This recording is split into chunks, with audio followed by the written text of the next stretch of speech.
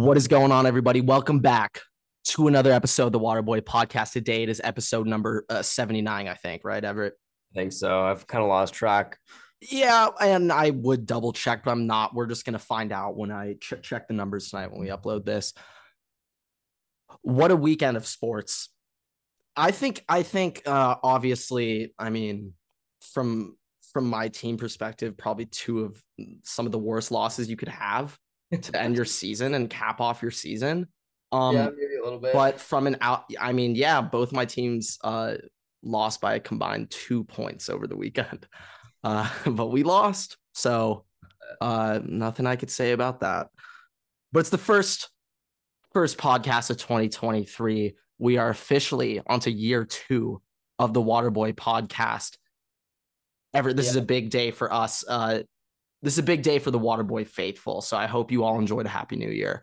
I hope you guys all had a nice start, a nice New Year's Day, a nice New Year's Eve. Hope you didn't get too crazy. And of course, a nice January 2nd Rose Bowl, Cotton Bowl. What was the other bowl? Sugar Bowl was this Sugar morning. Bowl.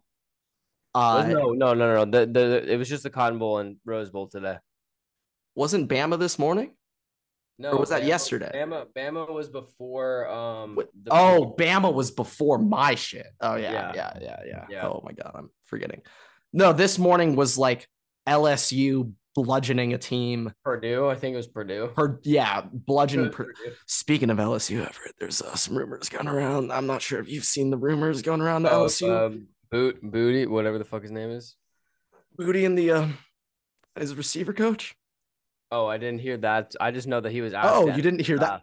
You know I what? just know that he was You know asked. what? You know, and I know we're an explicit podcast now, but we're not going to become a not safe for work podcast. So I'm not going to disclose that. If you want to find out what happened with Kayshawn Booty, his wide receiver coach, a recruiting director, and then a female on campus recruiting associate, you can connect the dots. What happened there? All right. Allegedly. Is it a Amiki Udoku situation? That's Udoka. Ime Udoka. Yes. Yeah, him. Potentially. Similar, We don't okay. know yet. Right. We don't know yet. But LSU, we'll see.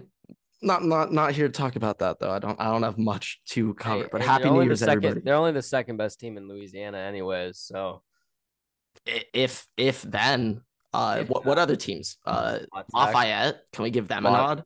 La Tech, Lafayette, Raging Cajuns. Yeah, Raging Cajun. Ooh, what university is that? I don't know. But I know the Raging Cajuns, but I can't tell you what. Yeah, I don't know. Their logo is just Raging Cajun, so I don't whatever. Really know. We're spending too much time on this. Let's get into the Cotton Bowl. All right, college football first, of course, and then we're going over the new 5 seed in the AFC to end the episode, boys. But okay, let's talk about my heartbreak first. Tulane 46, USC 45. Oh, you're going that way for heartbreak. Okay, I thought you were going to go with Ohio State. No. I want you to get involved at the start of the episode. If I started talking about Ohio State, you'd be like, ugh. I'd talk for 4 minutes. You'd be like, God, you're going on forever. Who cares? Yeah. So we're going to start off and get you involved. I'm trying to pull up the game real quick. Everett, you have the champion hat on. Everett, what a game. Everett, I'm instant classic. I'm jealous that you were able to be at this game. You've been at a number of phenomenal. Tulane has played a number of phenomenal games this year. 12-2 this year. The biggest or largest turnaround in FBS school history by Willie Fritz. I also saw they were showing a picture of him when he was a player with a mohawk. And oh my fucking God. That mohawk picture alone makes him co-coach of the year with Sonny Dykes. I am sorry. It's not up for debate. Sonny Dykes, in his first year, took a team to the national championship. Beyond impressive. Don't get me wrong. But Willie Fritz took a 2-10 team, went 12-2, and beat both Power 5 opponents they played that season. including also adding Largest single season turnaround in FBS history. Also, all three teams leaving the G5 to go to Power 5 as well, by the way. Oh, yes. They also beat up on Houston, the people that were too good for their conference. Yeah, Houston, Cincy, and UCF. Or teams, not people, teams. But people Cincy, slain. UCF, slain. Houston, slain. Sorry, Hawk. Slain. Yeah, there's a new sideline man in town. But I'm gonna be honest, you still got to get more screen time. You're nothing like Hawk. I was getting some screen time. I don't get Hawk screen time. I did not see you one time. I'm not gonna lie. I had my eyes peeled. I was getting some. I didn't even see Chad. I was kind of pissed. I was in the pre. Well, I was talking to Chad a bit. That's probably why. That could add up. I did not see you or Chad the whole time. But I was up. I got on the pregame show apparently from what I saw. I was not tuning into the pregame show. I'm not gonna lie. Yeah, this was an early start for me. 10 a.m. I'm not gonna lie.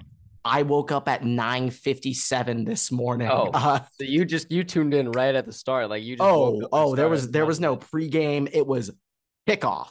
All right, that's how I woke up. I woke up to a banger. But Everett, I want you to kind of take me through the sideline team feeling going down, getting punched in the mouth, going down 14-0 early. Pratt is struggling early. The run game's going, but looking a little out of rhythm in the pass game. USC seems to be moving the ball pretty well down the field. What was the team mentality like? What was it like? All the boys coming together, rallying back. This is going to be a very wide answer to that. That's the way that I'll put it. It's a very big net. I was shocked how the first USC drive went. It took off 9 minutes. Off the clock. Right? I was standing there. I was on the sidelines, and I looked at our boy Win, and I was like, dude, it's been 9 minutes already. Like they were on the goal line. It had already been 9 minutes. Like it was almost a 10-minute drive, and we were 17 play. It was nuts. And then I walked up to Chad, and I was like, so if they keep this up, like they just like, he was like, if we give the ball back a 3 and out and they just go down and score again, another 9-minute drive, like we're just fucked. It's just gonna be halftime, 14-0. It's just halftime. They get 2 drives and it's halftime. And the next play they went on a 5-minute drive, but still a 12-play drive. Like after seeing those 2 drives, just how long it was. Yeah, I was sitting there thinking to myself, like, oh my God, what the I think it was the longest. It was the longest drive of USC's season. Like I think it might have been the longest drive in college football time wise. Like I considering all that was like the way that was played and what Caleb Williams was doing, I honestly think that it's a testament to the defense, at least on that first drive, having them take that fucking long to get down there. One thing I want to shout out Tulane. You guys tackled extremely well. The reason why it was they had to run 17 plays to get 75 yards is because you didn't let them get extra yards when they got the ball in their hands. That's something I really noticed on both sides of the ball to start out the game. Then we digressed later. We're tackling the second half out the roof, but just on those first couple of drives, I thought tackling was really, really well on both sides.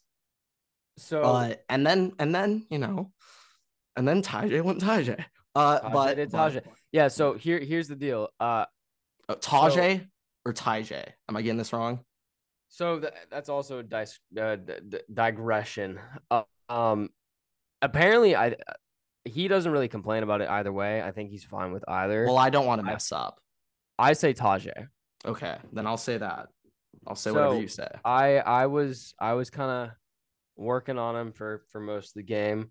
What do you mean by that? What do you mean by that? The Drewski meme? What do you mean by that? I was his personal liaison. What do you mean by that? What do you mean by that? I don't mean anything. What do you mean by that though? We're not talking to Kayshawn Booty. No. That'd be a little. That'd be a situation. I was just putting on his turf tape. You taping his ankles. I was just rubbing his shins. What are you doing? I got to make sure that our best players taking care of his back. What can I say? No, but like I was talking and I just remember like we were sitting there and I was like, he had 13 rushes, 153 yards, and I looked at him and I was like, all right, let's hit 200 today. Like that's the fucking goal. Let's hit 200. Let's get over that. And he was like, all right, went out and hit another 25-yard run, and then he did fumble on that drive, but we came back.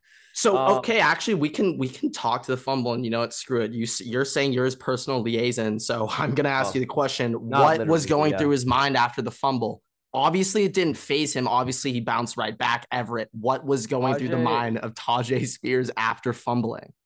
I mean, Tajay was just. I honestly don't know. No, you were his personal liaison. You know. Yeah. Don't hold back. For helping him. If you you also have to keep let the people know. Hold on. You actually have to also keep in mind though that like there's jokes and stuff like that, but when you're talking about a player who's also now declared for the NFL draft, like you can't joke around with that kind of stuff. Dude, I'm saying you can only say a good thing. You guys won the game. He just fumbled. Yeah. Just say, dude, I'm going and fucking winning this game, bro. That's what he was thinking. Duh. He just is quiet. Like he's thinking to himself. He thinks to himself. So I don't know.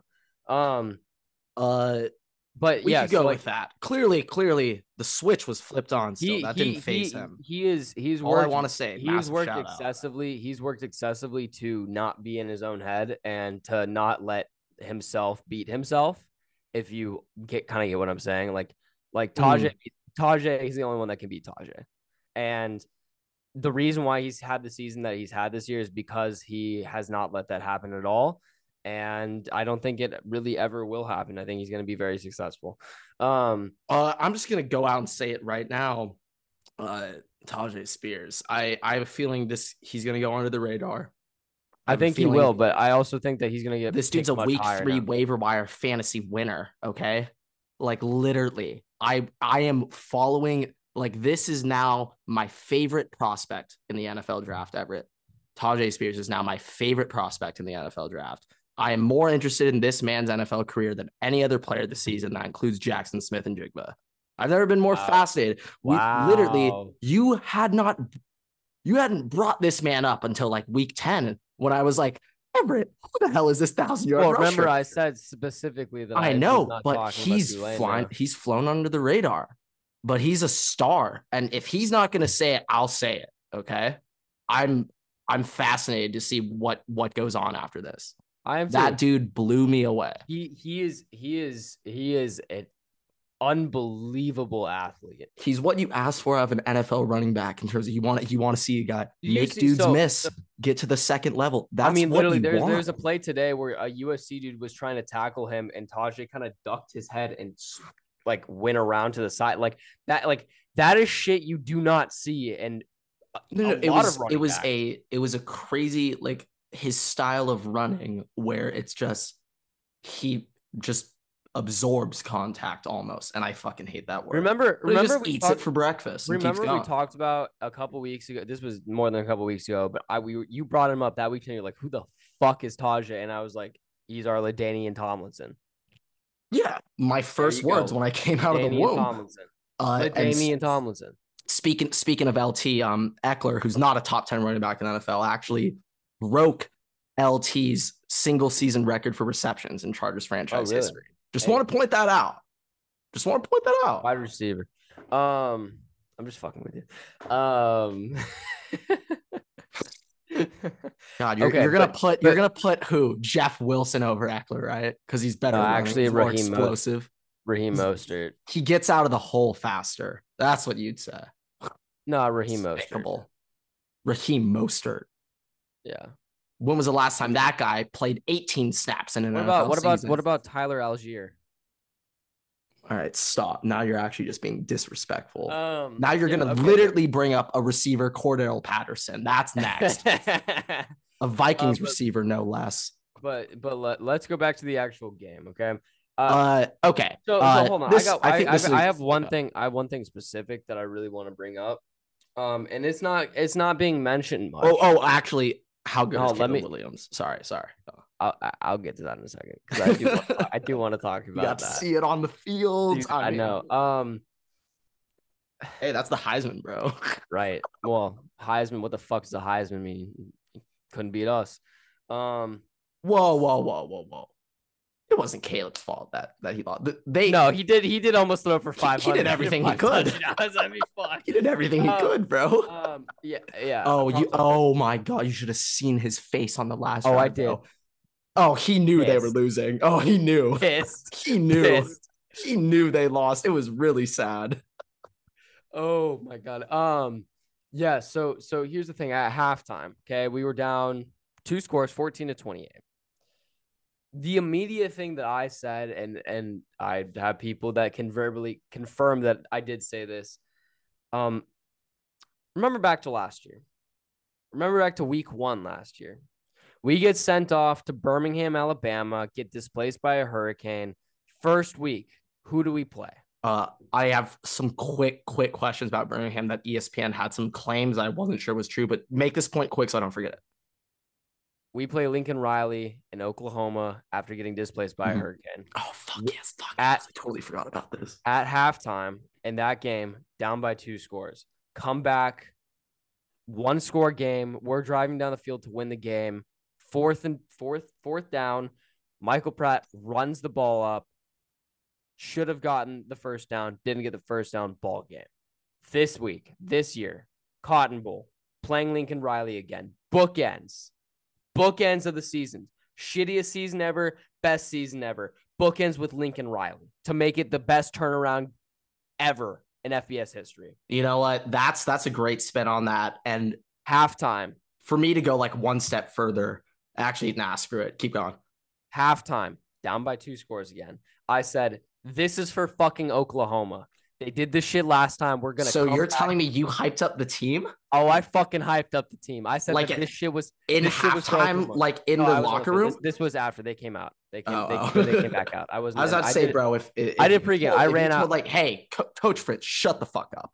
This is boys. No, I ran out with the team for pregame. I wasn't in there for halftime. I ran out with the team to start. Oh my God, I would have loved that. Coach Fritz, pipe down. Let me talk. Yeah, let me get it. I'm sure that's what was said though. To be honest, that might have been a thing. But I said that down by 2 scores, coming back, and it's almost like perfect bookends. 4th down, game on the line, touchdown seals the game, wins the game. Pratt up the middle, runs again, 4th and 11, gets the first down. That's the first down that we deserve to get in Oklahoma, and we fucking won the game because of it.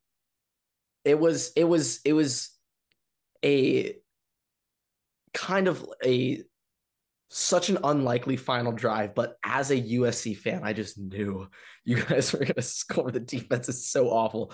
This is how this last drive went, Everett. Okay, first play of the drive. I'm not sure if you even remember this, but he sacked us. Tuli Peloto got a sack first fucking play, and literally in my head, the first thing I thought was like, okay, Tulane has not really been able to get these chunk pass. Okay, they have been getting chunk that's pass bullshit. They have not been able to get. They haven't been able to get a short game, a quick pass game going, get a quick 8-10 yards. And so I was like, they're obviously running to fucking dodge. I didn't think it was like debatable to be like, okay, they're obviously gonna run here on 2nd and long. I don't care. And then it happened. He just got 10 yards. I'm like, well. Yeah, that would have been our first down had we not gotten sacked too. I mean, there just wasn't much to do. And also I want to shout out really big shout out to Pratt. And this also applies to almost every quarterback playing over this weekend in college football. All of these quarterbacks put their bodies on the line and fucking ran and picked up yards with their legs. Except for Caleb Williams. Needed. He did not. He didn't run. He didn't run. I don't really have to when you can fucking side eye. Dude, every fucking he was Mahomes in that bitch. He'd run to the right and just sidearm that shit, and it'd be so fucking annoying. Annoying. Mahomesing around. I was like, dude, just fucking shooting that shit he's sidearm. He's the Heisman. So fucking like he is. But Pratt not the most efficient day throwing the ball. But when he needed to pick up yards, he picked up first downs with his legs. CJ Stroud throwing the ball well. When CJ Stroud needed to fucking run, he started running.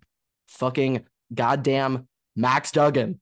When he was not throwing the ball well against Michigan, no. What did he have to do to pick up first downs? Run the fucking football. Michigan, JJ McCarthy, bum ass, can't pass only against Ohio State secondary. What do they have to do to get back in that fucking game? Oh yeah, that's right. Start running with your quarterback. Running with the quarterback is the key. That's what I learned. You need dudes who say fuck it. If my guys aren't open, I'm getting this first down myself. All right. That's what I learned this weekend. Yeah, I like it's kind of necessary, especially in those That was my big first games clip. Go on. when you're playing against these teams that like this isn't Bush League anymore. You're not the SEC Alabama playing fucking Providence in the week 12 of this fucking of or like week 7 of the season. Like you're not that's not happening anymore. You're playing the teams that will Providence, fucking it's a college basketball team, man. But keep going. yeah, I know that's the point. Oh, okay. Like I mean I just like I couldn't fucking remember what team they played, but all I remember was they were just playing some no name team that's in like the FCS or some shit. Um, but like these are teams that actually will play press coverage really well. Like you're gonna have to make plays on your legs, and if you don't, you're gonna lose the game. And like that's a big note. That's a big difference between winners and losers. And I won't say necessarily for like our game. Obviously, Pratt made huge plays, but also Caleb Williams threw 5 touchdowns. So I can't really say that comparison between the two. It's just so. No, I mean you can't. I mean Caleb Williams is not the reason USC lost this game. No, it'd be the defense. No, yeah, I mean, hey, Although I will when say I we told you did pick Jesus up. Christ himself had to come down, Everett, was I right or You was said I Moses. right? You said they need Moses, the I'm you sorry. said they needed the strength of Correction. Moses, and they did get the strength of Moses. The fucking Red Seas got parted. I'll tell you that. Yeah, you could Tajay's feet say ran they straight did up get the that strength shit. of well, Tulane did, Well, yeah, not Moses. USC. I guess Moses. I mean, whatever. They got the Red Seas parted. Yeah, yeah, we could say that. They did. But my game ball, of course, Tajay gets game ball, but Michael Pratt's game ball number 2 in my opinion. I don't know. It was just such a weird day passing, and in my opinion, USC. I was kind of shocked So the play hold of on, Mekhi I have a Blackman question. today. I have a question for you. Okay, because Uh, I was standing on the sideline, but like I don't know USC's numbers. I don't know what like they were saying on the TV broadcast. Who the fuck muffed the kickoff for USC? okay. Because that So I mean that changed the game. my favorite player. So actually, also fun fact, I guess this is some USC Lincoln Riley lore.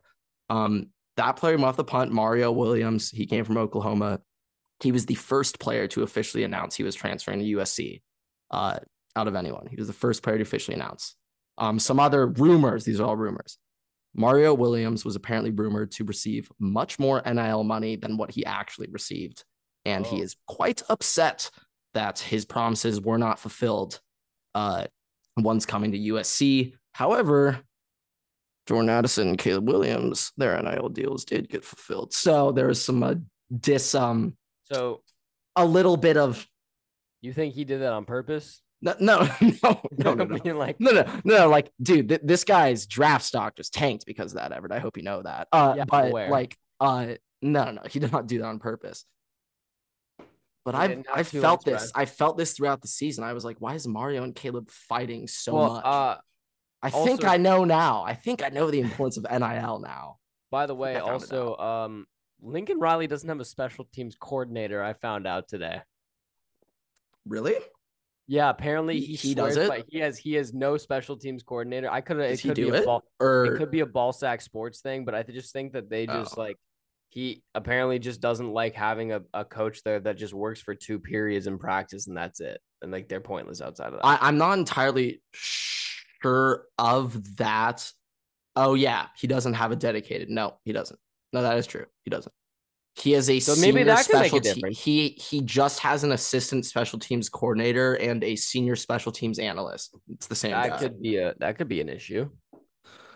Also, yeah, I didn't know that. Well, how did I not know that? I want to shout out our kick returner too, Lawrence Keys today. Dude was putting in work. He was getting to like the 30-yard line consistently the entire game. To be completely honest, I was not keeping my eyes on it. Kick returning is kind of one thing where I'm checking Twitter. Like, I don't really watch the kickoffs. I'm assuming they're touchbacks, and I don't. Hey, what if Quan O'Shea was back there? Well, I noticed that they weren't fucking returning it. There's a big difference. I remember actually early in the game, I saw Quan back there and it was going over his head or something. And I saw it in his eyes. He's like, yeah, I'm taking that one. I'm like, yeah, I'm done. I'm checking Twitter. I want to shout out former and hopefully future Waterboy guest Quan. And don't give me shit because I tweeted out, oh my God, Quan house call when he scored. And also at the time, it was like, I think was that 14-7? No, that might have been. No, that might have tied us at 14-all. Oh, that was it. It was a tie game at 14-all. From the USC fan perspective, you should be pissed. I was hyped for the fucking boys that we've had on the pod, okay? Like there was only obviously I'm salty USC lost, but if there was one team they would lose to, this is the only team. The only team where it's acceptable. Like also I was just thinking about this beforehand. Like I was standing, so we practiced in the Cowboys Stadium this whole week, by the way. Cool. And I was standing in there and I was just looking around. Wait, question. How much of a factor is the punting? Do they actually hit the fucking thing consistently? Yeah, they do. It's so low. I've honestly I've never thought about that.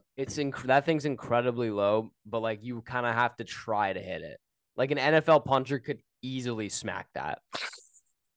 Yeah, bro. Brad Wing would fucking use that thing. Bro, he would just go right off the side. Just Brad Wing. Oh my God. Nothing beats Brad Wing punting from the 50 and he just kicks it through the fucking uprights. My goat. But I was just standing there and I was like looking at all the Cotton Bowl stuff. And I'm like, is there any more fucking weird matchup that could have possibly happened for the Cotton Bowl than USC versus Tulane? Like so strange. Like USC, like okay, like people probably could see that happening, but then you're like Tulane, like what the fuck is Tulane? Do you know what the normal at-large selections are for the Cotton Bowl? Like what conferences go? It's normally just the winner of the G5, unless they're horrendous. Just winner of G5, and then the other one, like, is there any specific team? It's like a random selection. It's like it would have been Penn State had USC not gotten waxed. Okay. Or Ohio. Yeah, I guess because Ohio State would have been in the Rose Bowl. Yeah, no, I mean, if Ohio State did, Ohio State would have been the Rose Bowl. Well, actually, apparently they said unless they said they didn't want to be, which means that they would have been playing us. That would have been even more fun. God bless your soul. You didn't have to play Ohio State. God bless your heart. Well, oh my God. God bless your soul, Everett. Because if you had to play Ohio State, God, I would have felt bad. I would have felt really bad. We played them a couple years ago. We got slaughtered. Really? Yeah. We played in the shoe. I do not remember that. Wow. We played in the shoe like 4 or 5 years ago, apparently. I do not remember that one. But also like Caleb, like dude, like if let's just hear. Come on. They had Voorhees, give him some props. If they had Voorhees and Jordan Addison, both. Don't say they were gonna win. No. I'm not saying that. I'm not saying that. But I'm just saying. Like, what do you mean if they had them? What are you saying?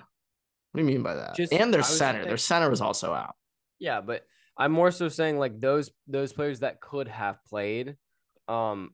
It would have been interesting to see how it worked because we were already struggling. At least in that first half, we were struggling to get a lot of pressure.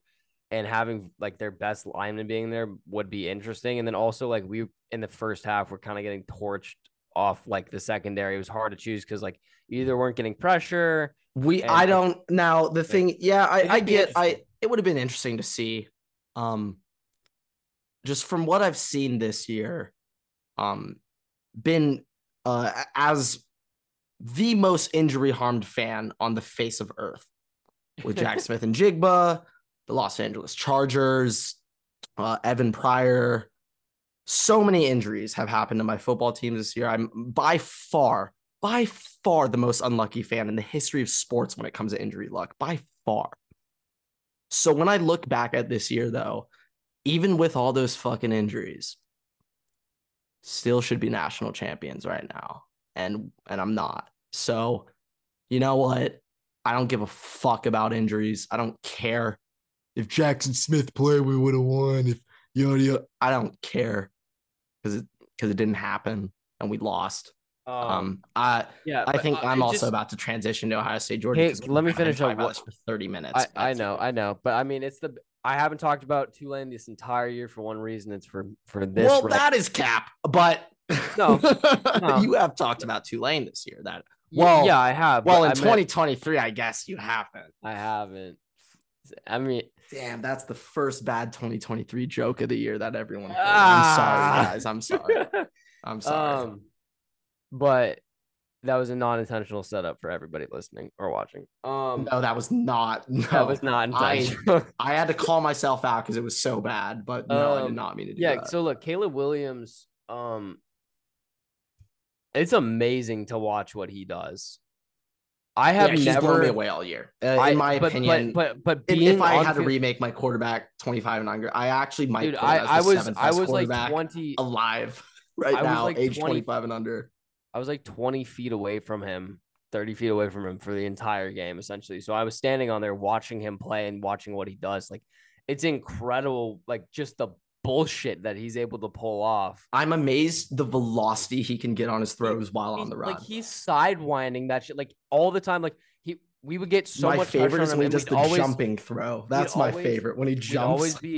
We'd always be about to sack him, and we'd be like in the pocket, and he just always managed to go out to the right. And then I'm just saying, even when he was not 100% running today. Like, no, keep that in mind. There was a reason why he wasn't. Like, dude, he left 10 minutes before anybody else for USC to go in to get treatment. I watched him run off the field. Yeah.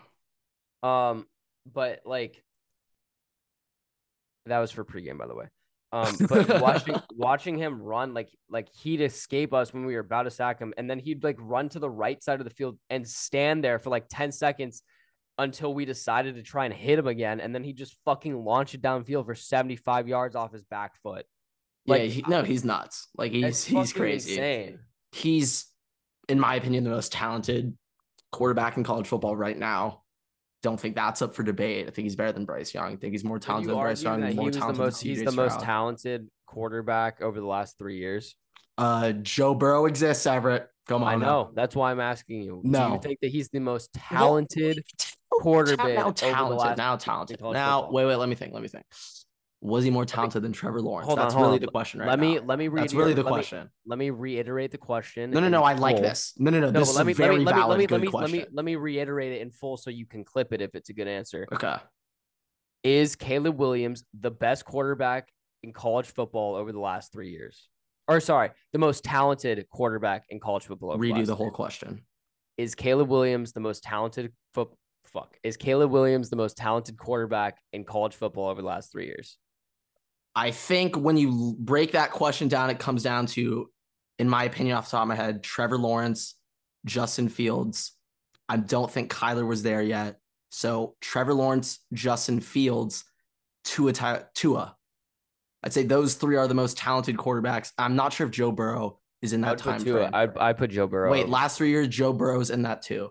I'd say those four in college were the most talented quarterbacks to come out of college. Okay, so is Caleb Williams the most talented? I think Caleb Williams coming out of college is more talented than Tua. I think he's more talented than Tua. You got to swallow your pride, man. He's more talented than Justin Fields. He throws better. Trevor Lawrence is very hard. To compare to. This clip, though. Trevor Lawrence won a national championship. Hey, but Trevor Lawrence won a national championship on the back of one of the greatest D lines of all time. Afterwards, you saw what he did with no receivers. Caleb Williams is the greatest college football quarterback to play in the last 5 years. Clip that. That is a. He is. No. I actually just went through it. He is. He's the most talented college football quarterback. I actually am thinking, I'm dead at. I'm really not even trying to stretch this right here, because college football is one of those games where the quarterback can truly take over. And now I'm really taking into account how awful this fucking defense is and how they even got to 11-3. Also, he has Lincoln Riley as his head coach. Now, I know you're saying that in a negative way, but like, I'm throwing it out there as a joke. There's so many players that would fucking kill. to have him calling I'm plays. I'm just joking. I'm throwing that out as a joke. From helping the quarterback itself, Lincoln Riley, I think, is one of the greatest quarterback whisperer, quarterback guru, and also quarterback play callers in game in terms of getting them to perform. He is phenomenal. My one issue with him is this man has never hired a good defensive staff in his life. And that's also a really big part of coaching. Is it hiring the Grinch? people around you? Name?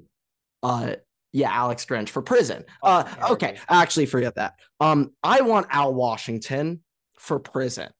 I want Jim Knowles on trial. But Alex Grinch, I want you in fucking Guantanamo Bay. You should be tried for charges and crimes against humanity for what you have done to Caleb Williams. You, sir, should actually be in Guantanamo Bay.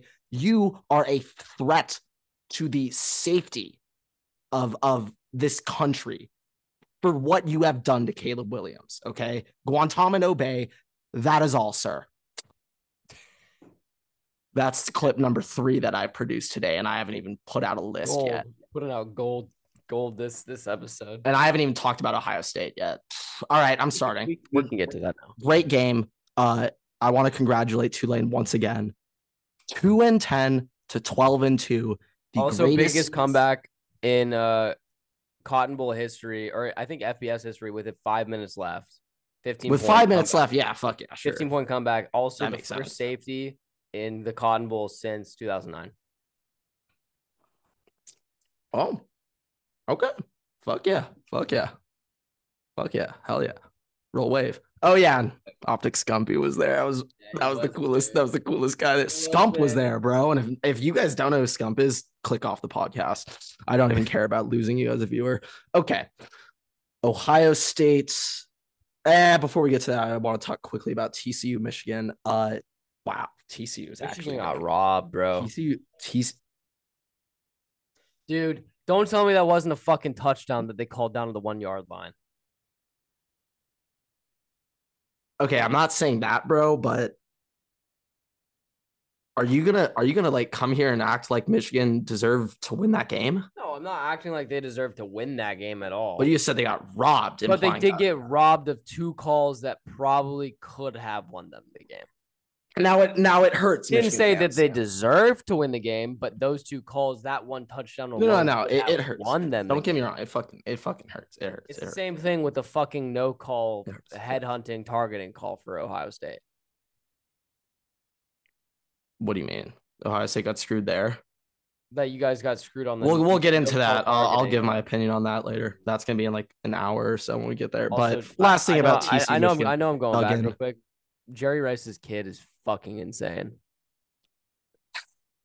Now this is the thing. Before today, man, he has never played like this ever, Everett. I've never seen him play this well in my life.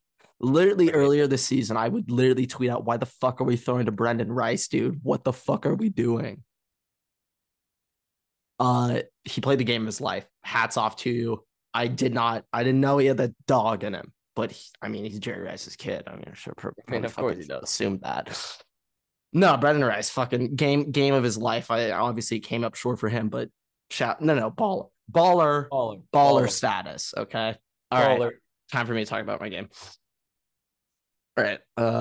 Ohio State 41, Georgia 42. Before I get into anything, Everett, I want you to like really think about what this loss means to me real quick. Everett, how many times have you seen the Minnesota Vikings play in the Super Bowl? 0. Everett, how many times have you truly felt like you had a shot to win the Super Bowl? 1. Okay. Now, Everett. It's actually 2. I'm not counting my like really early years because Ohio State, they played in the Natties when I was like 6 and 7. I'm not counting those. This was the 3rd time in my life where I thought I could win a Natty. Okay. Thought it 3 times in my life in the playoff itself. Okay. 2015, that was a 4th year where I thought we would win, but whatever. 2014 Bama, 2019 against Clemson and LSU. I thought, we wouldn't have, but I thought we could have at the time. We never even saw the game, so I don't even need to think about it. I don't even need to. Yeah, that's never even thought. but I thought we could have beat them that year. And then this year, there's only 3 times I've ever, 2020, I did not think we were going to beat them. Only 3 times I ever thought I could really win a national championship, Everett, which is the most sacred thing in all of sports, watching your team win a championship. Yeah, I know. This was the most heartbreaking loss of my life in terms of achieving that goal. Yeah, ever. I can see that. In terms of all the outside noise going into this game, how Ohio State shouldn't even be here. Georgia -7, hammer. All of these things, and having the chance to truly shock the world, Ohio against the world, for the second time in my life, we fell short. The Michigan loss earlier this year, it hurt me more personally, on a personal ego level. Okay. Yeah. That loss put me in check. I need to humble myself. All right. That loss, I wouldn't say it stung as much, but it was more so just a fucking train just running into me. Right. Right. But this one, it kind of felt like the story of a lifetime that was coming to fruition for about 55 minutes there. It really felt like one of the greatest stories in college football was about to be told. And then we know what happened. Of course. Also, I just want to say, like, as much pain as I know that put you through, you can't not say that there's something ironic about it happening directly as the clock struck midnight. Yeah, I mean, I'll be honest. I was West Coast, so I wasn't quite locked into the clock like that. But he hit the ball like it was the second, I would say it was the second you and which wasn't very long after his foot made contact with the ball, but it was like the second you knew that ball wasn't going in, it was like the clock hit midnight. And you know what? Now some people could say that kick is the start of 2023, but he actually got it off before the buzzer. So we're leaving that shit in 2022. All right. That does not count for this year. All right. 2023 is a new year. How do you feel about Noah Ruggles? I feel so sorry for this kid. He was one of the greatest kickers in Ohio State history this season. This man was fucking automatic. Obviously he missed the field goal. No animosity. What do you mean? Like, am I mad at him? Yeah, you don't. No. Am I? No, I'm not. He's not the if he makes that kick, all right, Georgia fans are sitting here saying, Will Muschamp, defense coordinator, fucking fired. You're fucking garbage. If that ball went through the uprights, which has nothing to do with the Georgia defense, has nothing to do with Ohio State, has nothing to do with how that game went. It was one kick that happened at the end of the game. And if it went the other way, the whole world has a different reaction to what just happened. Yeah. However, it happens to be the result we expected. And so Georgia fans are going to go back to, hold this L, bozo, fucking Ohio State sucks dick. You inbred redneck fuck. I hope you enjoy your win. I enjoy your natty because you're playing TCU. By the way, but honestly, it's deep down that Kirby Smart said himself, Ohio State deserved to win that game. But you know what? We didn't. It didn't happen. After TCU won that first game, right? We're watching the second game. I thought that if Ohio State won that second game, so it would be TCU versus Ohio State. I thought that it'd be so obvious, like Ohio State was about to hammer TCU into the dirt. Now that Georgia, you think people would have said that? No, I really didn't even consider the question. But that's kind of what I thought after like the performance they put up against Georgia, and in comparison, now that Georgia had that performance against Ohio State and it was kind of lackluster, I don't know what the outcome of this next game is going to be because of the way that TCU played Michigan. Like now, I feel like I'm going to be honest. Now it's more confusing than if it would have been if Ohio State made it. I love your breakdown, Everett. Don't get me wrong, but God bless your soul, TCU. You're about to get fucking murdered by Georgia. That just woke up the beast. Kirby Smart was tearing Stetson Bennett a new asshole while he was accepting the MVP trophy. you fucking sucked asinite, Stetson. If you play like that shit against TCU, we're not winning. Like literally was ripping him a new asshole on stage. So no. Georgia's gonna fucking murder TCU. I pray for TCU. I'm also trying to jinx right here if you couldn't tell, but I pray for TCU because you guys are getting fucking slaughtered. You guys shouldn't even show up to the game. Well, you know who's king of jinxes is me. So say Georgia's gonna shit on them again. Georgia's gonna shit on TCU this next. All right, okay. I gotta finish up some other things real quick. Okay. Now, yeah, we also lost a natty. If Ohio State played TCU, I mean, shit just fell over. But I mean, holy God, fuck Everett. That was my natty, dude. Oh, and it would have been in LA. Yeah, I would have seen it live too. I would have watched it in person. Yeah. Wow, way to add insult to injury, dude. Thanks. But I just had to. Yeah, things happen. All right, time to reflect on players that I should not have said bad things about. First things first, to Coleridge, Stroud, CJ Stroud. I apologize for all the criticism, everything I said earlier about questioning your character, your heart, your grit. You're like, I don't know, love for Ohio State, which now I've quickly come to realize no one's here for the brotherhood of Ohio. Okay. I think I picked up on that now. CJ Stroud does not give a fuck about my opinion about this game. Okay. He doesn't care. All right. He's doing it. Oh, bro, you know he's an avid Waterboy follower. Maybe he is. Maybe he's Waterboy. Waterboy, part of the Waterboy faithful, but I doubt it. But CJ, thank you for everything, dude. You embody what it means to be a Buckeye. He heard all the talk for the past, I don't know, 4 or 5 weeks. How you don't run, you're not good, you're soft, you won't do this, you won't do that. Run the ball, you pussy. He's heard it all right. And what did he do, Everett? He came up and he showed out. He ran the ball. Motherfucker ran the ball like a goddamn maniac out there, Everett. I've never seen CJ Stroud run the ball like this ever in my life. I almost wanted to shed a tear. Watch my boy CJ Stroud go out there and also that's a massive boost to his draft stock, by the way. That's what you think. And I love, okay, I'm gonna come out with this now. I love hearing all of these people come out saying CJ Stroud, number 1 quarterback off the board. He should go number 1. Those same fucking people in about 2 months will be saying, Ohio State has never produced a quarterback in the NFL. Why would you take CJ Stroud? Look at CJ Stroud play. Look at the weapons around him. He's throwing the 5-star. He look at all the help.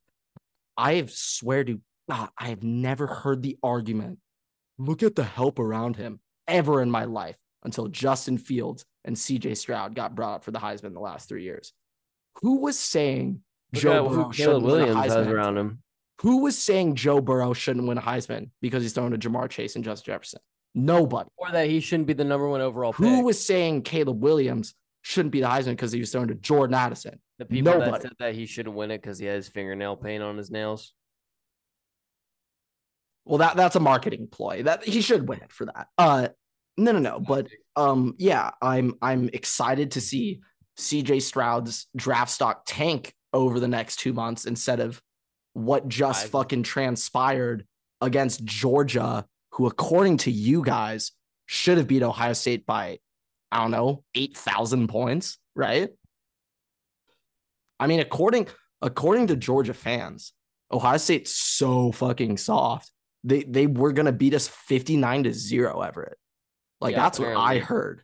That's what I heard. Even from you too. I heard from you saying, oh, my team's soft as Charmin toilet paper. No, I said that. We shouldn't even belong against Georgia. We don't even compete with that. No, I've heard it. I've heard it. No. About the defense being Charmin soft. Don't run back last week's episode. I said, and I quote, I thought. No, I'm not talking about. I'm just talking the instant Michigan reaction saying that. My team's soft. Nope. You brought up that I said that you would lose to Georgia, that you would get shit on by Georgia. I did not say that.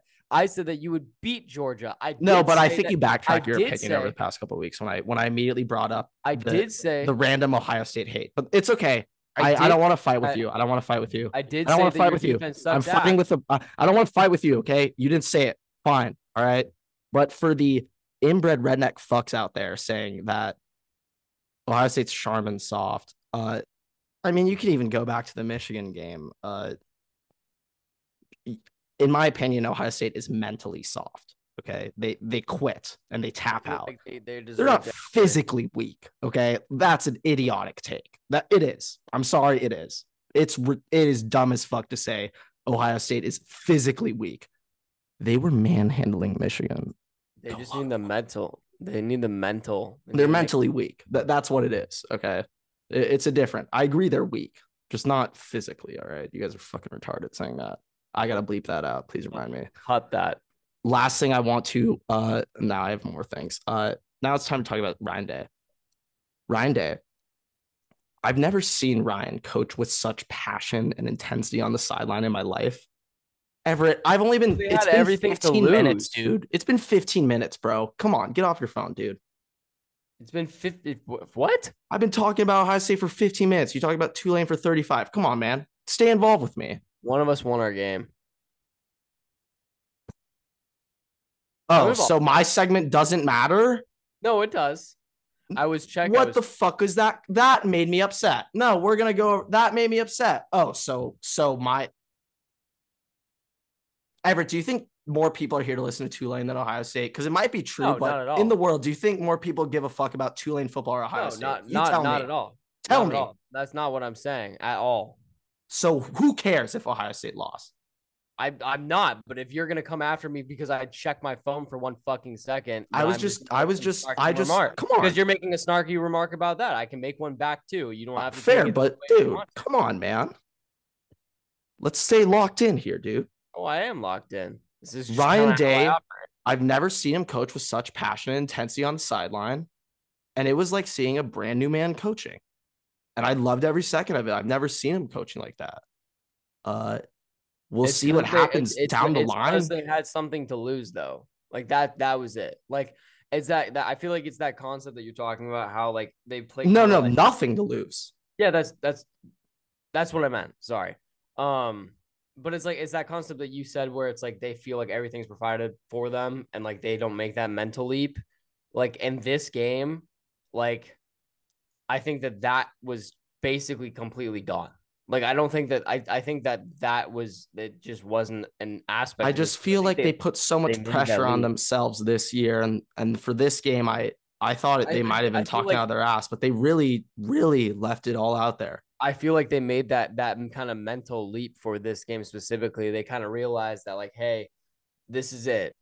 We somehow managed. We got blessed to get in this position. Let's make the most of it. Stop dicking around and fucking Jim Knowles, get your fucking head out your ass and let's fucking do this shit. Well, also a little more about that. Ryan Day has recently said that he is considering giving up play calling duties so he can have a more hands-on managerial role as head coach next season, a little more hands-on with the other areas, which I think is probably necessary to do. Yeah, even though Ryan Day called a fucking damn good game in that game. I do think it probably would be better off him having a more involved role with other aspects of the team, because I think we saw that this year with the defense, him not having any input. Essentially, we saw what happened. They're running cover 0 up by 2 touchdowns. What the fuck are we doing, boys?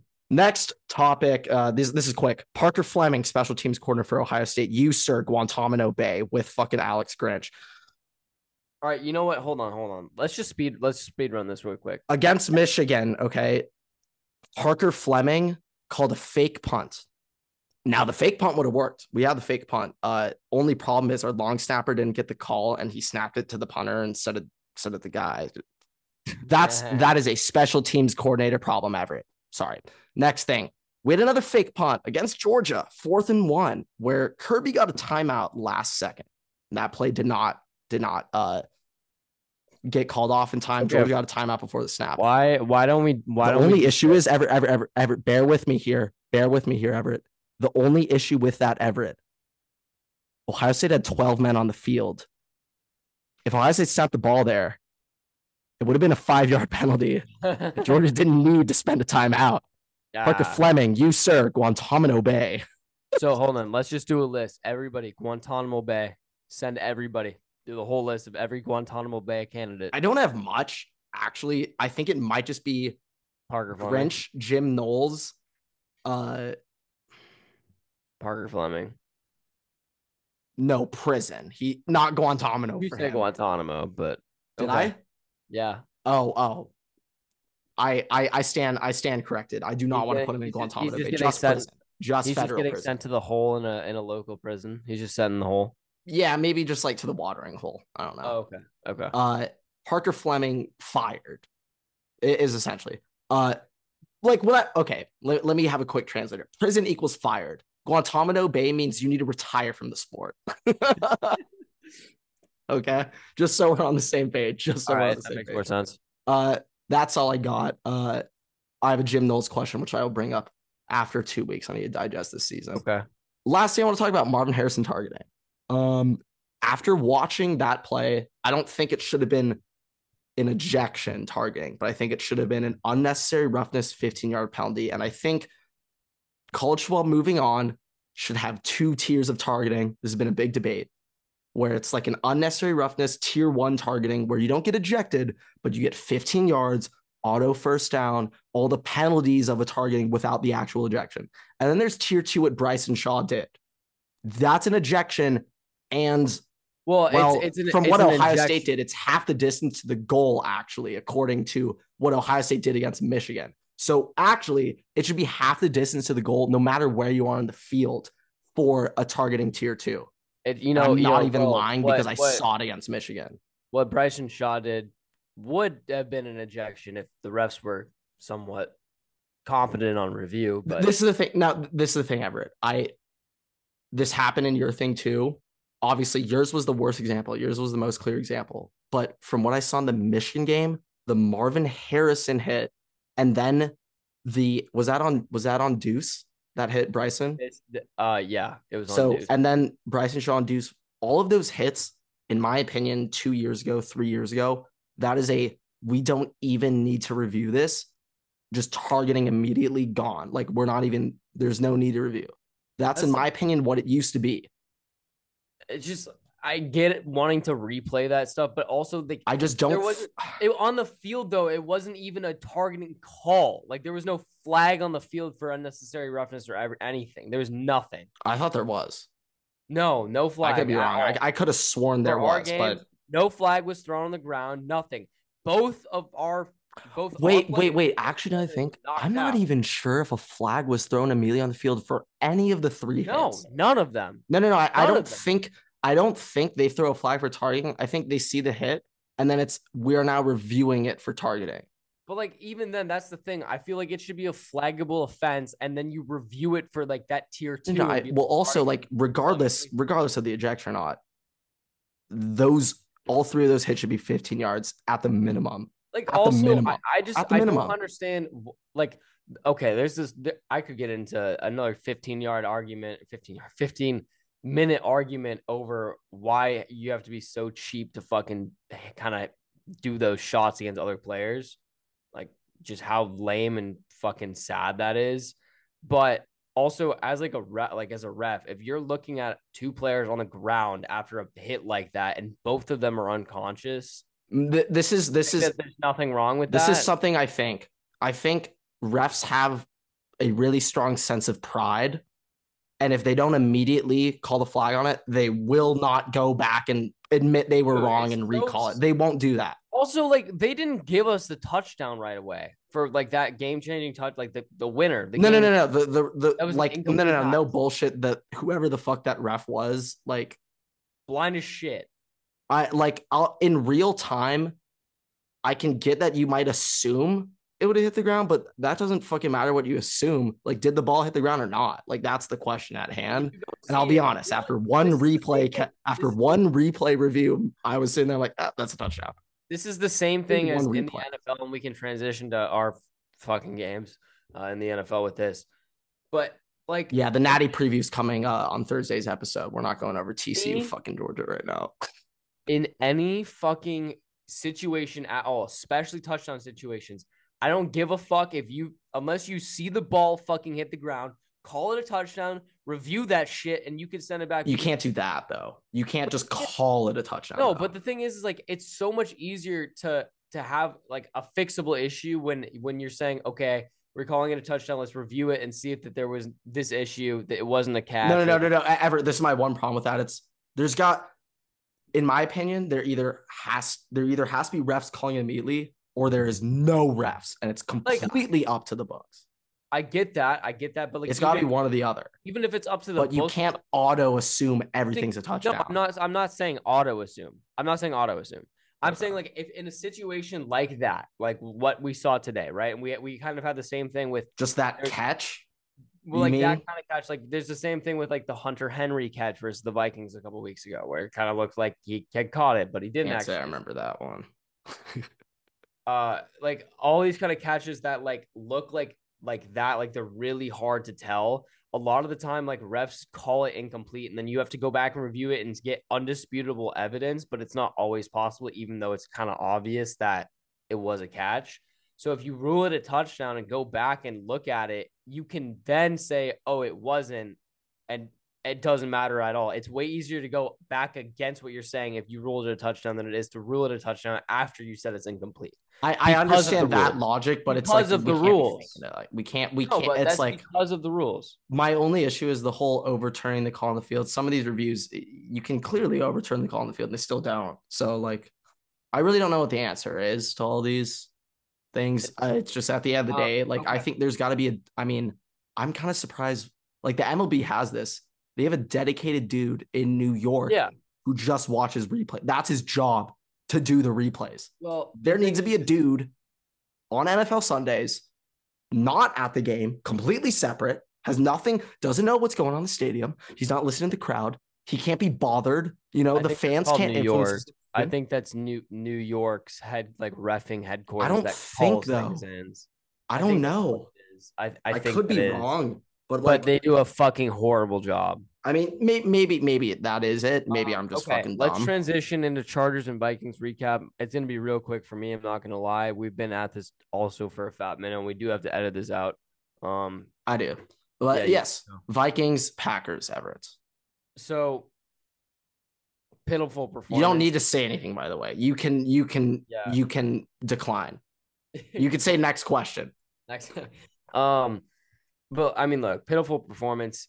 I kind of expected it. I last week, I think you picked the Packers. You picked the Packers. This is the first time I picked against the Vikings this season. Yeah. So, I mean, I kind of said this multiple times. I was kind of saying, we always are going to end up choking. We choke one game, something like that. Like, it happens every year.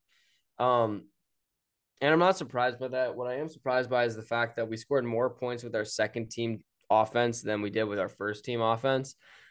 That's a problem. And they're going to. Really?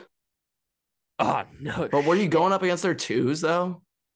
No. I don't think right away. Kirk Cousins was still in when we scored with, our second string receivers. No, I'm saying, were you going up against the Packers twos when you're seconds? I don't actually know the answer to that question. Probably, but still, that still seems like a problem. I think it's okay. But it just blows that we just kind of pissed down our fucking legs on in that spot. That's an important game. That was an important game to win, not only to eliminate the Packers, but also for seeding. We still were in contention for the number 1 seed. Now that's gone. And now we don't even have the 2 seed because we fucking lost that game. And at this point, because of that, I'd rather rest all of our starters. We had multiple. You're thinking of resting over going for the 2 again? We had multiple injuries over this last week. I'd rather rest. Think about this. I'd rather rest all my starters, let the 49ers get the 2 seed, let the Packers play in San Francisco wild card weekend, get Rodgers eliminated, possibly have to go play them the next week. I'm fine with that. I can play in San Francisco, try to deal with that. Just don't have to deal with Aaron Rodgers. Fair enough. I can understand that angle. Also, you guys have the Giants round 1. So that's currently the matchup with the 3-6 seed. If you were don't worry, our defense will sell seed, you'd go up against the Packers.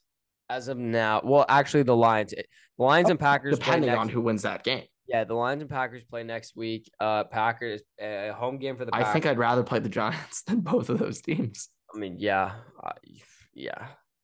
Obviously, home field later, but fuck it. Let's look around one, boys. Shit, I don't know. Oh, And I'm probably dumb, but yeah. I'm not against that. I think there's a logical explanation to sitting this week. I think it makes sense. I think Kevin O'Connell already said that he didn't want to, but like also just that game, terrible fucking performance all around, defense, offense. Also, I just want to say this specifically. It I understand like it's fucking Packers fans, it's a rivalry, like it's the way that people are. But fuck you, Jair Alexander. Dude's taking credit for shit that he didn't fucking do. Like the only play that he got notoriety for is Say because this, he and then I have something to back you up.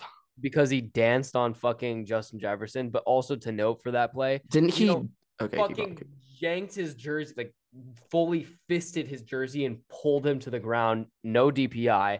And then there's been multiple pictures backing this I'll be up. honest, in my opinion, like consistent with what the NFL does, that should be pass interference, but in my opinion, like that shouldn't be. Like Yeah, but based also on what the NFL does, it should be, so but it shouldn't be, in it's the my Packers, opinion. so they'll never call shit against them because Bakhtiari holds every goddamn play and they don't call shit against Ooh, we him. going after that? Oh, hey! All I'm saying, I have never complained one time about the whole. Ohio State has not had one holding penalty called on an offense line against Ohio State this year, Everett. Fuck. Fuck. So you can calm down. You can calm down. Two different leagues. But yeah, I just like Jair Alexander had safety help every single fucking play that game when he was no, that's more so what I was. So why don't you try and actually play 1-on-1 and win? Because I know you fucking can't. Because I was sitting there watching it and you got your ass fucking waxed every goddamn play. So maybe try playing we can fucking chill. We can one-on-one chill with the instead. fucking waxed. But this is what I want to say. Aaron Rodgers himself, Everett said, "Yeah, I can guarantee we didn't have Jair 1-on-1 on 18, but like he literally said it himself. Like, yeah, he was not 1-on-1." And Aaron Rodgers, I doubt he's very involved with the Packers defensive scheme. So, I mean, if he knew that, then I think it was a quite don't worry, Jair will say that it well known in the facility that Jair was not going 1-on-1 with Justin Jefferson. Jair will say that it was all him. Don't worry about it. No, he will. And I'm gonna be honest though, like fuck you. But as a corner, you have to at least think that. You have to at least believe that, or else he'd be Eli Apple. So you know what? I like regardless if it's true or not, you do have to think of that. You do have to think that way as a corner. All right, I will give him a slight pass. Quick Rams Chargers comment out of me. Don't really have much comment on the game. I'm just thinking more postseason outlook. We are now the 5 seed in the playoffs. What the fuck? What the fuck, Everett? No idea, dude. I mean, dude, I just want to say, like, Joey Bosa came back this week or 2 weeks ago. He didn't even look good. And it's just, I'm just excited to see what happens next. Yeah, just along for the ride. Literally. I'm along for the ride. I'm just curious to see how it goes. At least I get playoff football this year from the NFL team, which I haven't gotten since 2018, so I can appreciate that. Yes, because you were a lifelong. My first words ever at Junior Seau. I thought it was LaDainian Tomlinson. No. It was Junior Seau. I always say LaDainian Tomlinson. That's just to get the viewers to keep listening, but it was Junior Seau. Next week when I bring it up, it'll be Phillip Rivers, my first words. But yeah, I haven't seen them in the playoffs since 2018. Last time we were in the playoffs, pretty sure we got waxed by the Patriots. First words would have been Drew Brees, by the way. He was the Chargers quarterback in 2001. No. We didn't have a passing game at the time. It definitely would have been LaDainian Tomlinson. And Ryan Leaf, actually. Bro, stop. I don't know. I don't know if he was there. I think Ryan Leaf was Peyton Manning's draft. That was before me. That was before us. But that's the point. That was like 99, 98. That was before us. Yeah, he wasn't there that long, is what I'm saying. He wouldn't have been the Chargers quarterback for long enough to like get to to me. I guess. Now, All right. Drew was my QB. Drew was my QB when I was born. But with that, thank you guys so much for watching, listening. Rate us 5 stars. Make sure to check us out at Waterboy Can't Pod believe a Purdue guy was my quarterback when I was born. on Twitter, on YouTube, and on TikTok. Our handles are down below right here. Yeah, it's been a week. It's been a day. Roll fucking wave. Great weekend of sports. And then yeah, just quick comments. We're recording this Monday night, obviously, of course. And that was Tuesday morning for me. Well, Tuesday for you, but obviously, of course, the awful news and the awful play in the Bengals Bills games. Prayers and thoughts out for Damar Hamlin. The scariest thing I've ever seen in a football game. Yeah, I don't really have much further comment. You never know what's gonna happen. Always make sure that you're spending the most time that you can with everybody. Yeah, that's it though. But stay frosty, my friends. Waterboy's out.